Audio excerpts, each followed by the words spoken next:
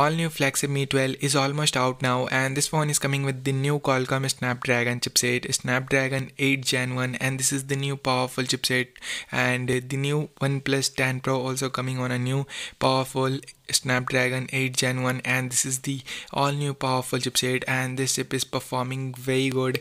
If you want to buy a separate gaming phone, this is the best option for you, and not a gaming phone, and this is the best flagship phone ever from Xiaomi. And the new OnePlus 10 Pro also coming here in the next flagship gen level. And if you want to buy this phone, please आप इस video को and तक जरूर देखिए, क्योंकि इस video में इस फ़ोन के कंफर्म स्पेक्स के बारे में बात करने वाले हैं। And if you don't know the specs of this phone, आप इस वीडियो को एंड तक जरूर देखिए। एंड इस फ़ोन के pricing and India release date के बारे में भी बात करने वाले हैं। सो करते हैं इस वीडियो को।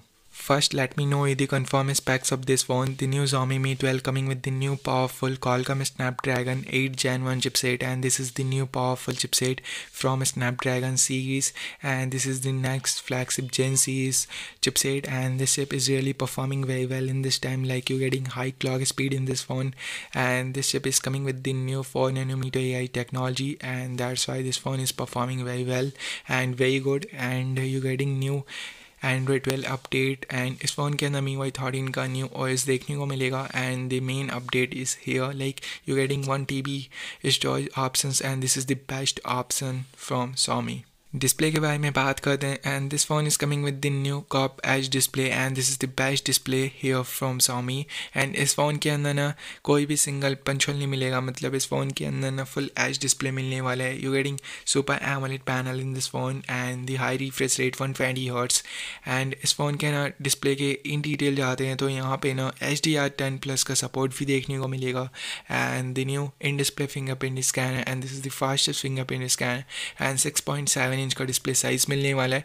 फुल HD+ का रेजोल्यूशन मिलेगा, एंड दैट्स इट। बट इस फ़ोन के अंदर ना कर्व डिस्प्ले मिलने वाला है, and this is the fully as curve display. कैमरे के बारे में बात करते हैं, this phone is coming with the new quad camera setup, but the many users are very disappointed of the camera off Xiaomi Mi 12 because this phone is coming with the 50 megapixel new Soni sensor. But इस phone के अंदर ना 108 megapixel या फिर 200 megapixel का new sensor मिलना चाहिए था।